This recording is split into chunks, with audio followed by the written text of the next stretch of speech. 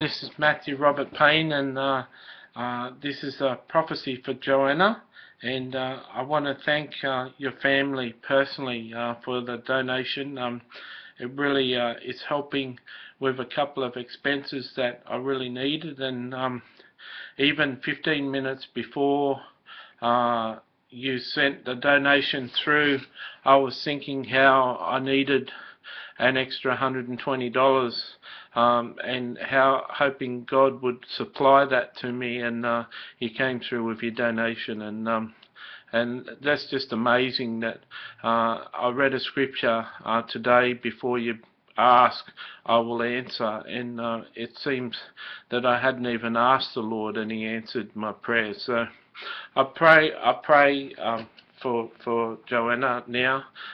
So dear Father, I pray that you give me a word for Johanna, a word to bless her and encourage her and inspire her on her journey. In Jesus' name, amen. There's a book called Seeing in the Spirit Made Simple. It's written by Praying Medic, Praying Medic, Medic. That's a book that I highly recommend you reading and going through the exercises to practice seeing in the Spirit. As I was preparing my coffee before, thinking about you, I just got the message of the Lord that you're called to be a seer, and a seer is a prophet who can see in the supernatural realm. So they have a lot of dreams and they have a lot of visions and can see the supernatural. A lot of people have pride when they tell people that they're a seer. They seem to be puffed up with pride as though it's special. Well, Praying Medic in his book says that everyone can see, and you don't have to be a seer to see in the Spirit, just as you don't have to be a prophet to prophesy. The gift of prophecy is available to everyone. So his book is an amazing book, and I've read it, and I highly recommend it. And even on the front page of Amazon, you'll see a review I've written of it. And if you type in Seeing in the Spirit Made Simple on YouTube, you'll see a review that I did on the book. So I really encourage you in that. I feel that heaven wants to open up, and Jesus wants to introduce you to his angels. He wants to speak to you and appear to you in person. He wants to bring you to heaven and instruct you. He wants you to meet his Father in heaven. He's got a whole host of, and it's a whole host, he's got a whole host of saints that he wants to introduce you to and talk to and dialogue with. It's just an amazing supernatural journey that he wants you to walk in, and it wants to open wide up. And I feel that I'd get that information for you in this prophetic word, simply because that may be a desire of your heart, that's what you want to walk in. So that book is a book that I suggest you read, and it's got good exercises in to open you up to that realm if you're not already operating in that realm. I operate in that realm, but even the book was good for me to read to see what was possible. So I pray that you can buy that book and read that book and write him a review too when you finish, and do him a favour and recommend the book to other people. I feel that there's a scripture, John 14:12, I think it is. I'll just look it up. Always have my Bible next to me when I do a prophecy. John 14:12. It says, "Most assuredly I say to you, he who believes in me, the works that I do, he will do also, and greater works than these he will do, because I go to my Father." I feel that that's a verse that's special to you. The fact that the Holy Spirit brought it up to me, I feel it's a verse that you've thought about and meditated about and wondered in yourself, is that possible? Could I possibly do greater works in Jesus? And I've got an article that I wrote that 33,000 people have read. And that's an example of doing a greater work than Jesus. You know, Jesus' words are read by millions of people and billions of people now. But the disciples recorded them, but Jesus didn't actually write a book. And so you can do things, you know. My articles on the internet have been read by 750,000 people, and that's an example of a greater work. Jesus hadn't reached 750,000 people with his message when he lived, and so there's simple things you can do, but there's greater miracles and there's greater things, and I feel that you've pondered that scripture and said in your heart, is that possible? You've got this real childlike faith.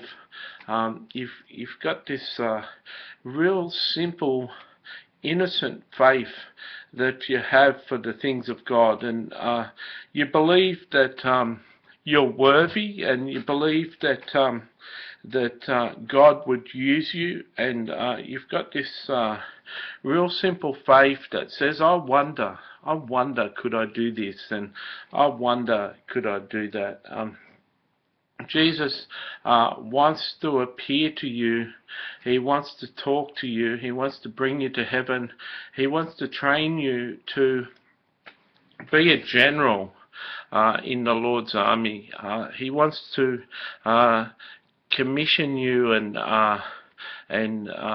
anoint you and give you anointings and mantles that will carry you forth with authority, and he wants to raise you up as a prophet and a seer, to be a messenger and to bring his message, and you and your husband, he wants to use you to be spiritual mothers and fathers. But I can see hundreds of people and in the future thousands of people marching to your steps and marching to your direction and oversight.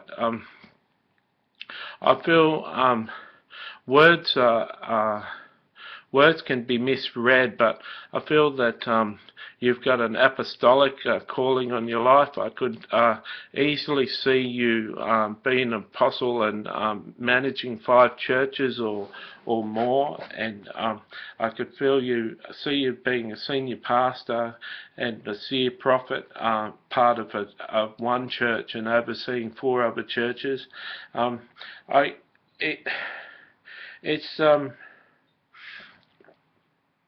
When Jesus talked about something, the disciples said, well, that seems impossible, and Jesus said, that's impossible for man, but with God all things are possible. And I feel that God wants you to know that he can do exceedingly and abundantly more than you can even think.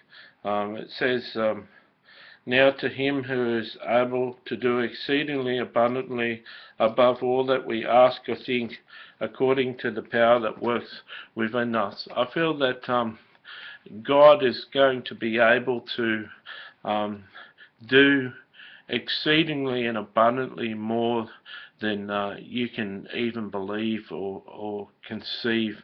I feel that you can't even imagine, you can't even get your head around what God is going to do through you and your husband.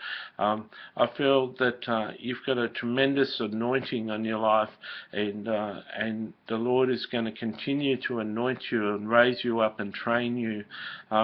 There's a book that I wrote, The Prophetic Supernatural Experience, and that's a book on the prophetic and what it's like to be a prophet. And I've got a couple of chapters in there about seeing angels and seeing Jesus, and it'd certainly be a book that'd be encouraging for you to read.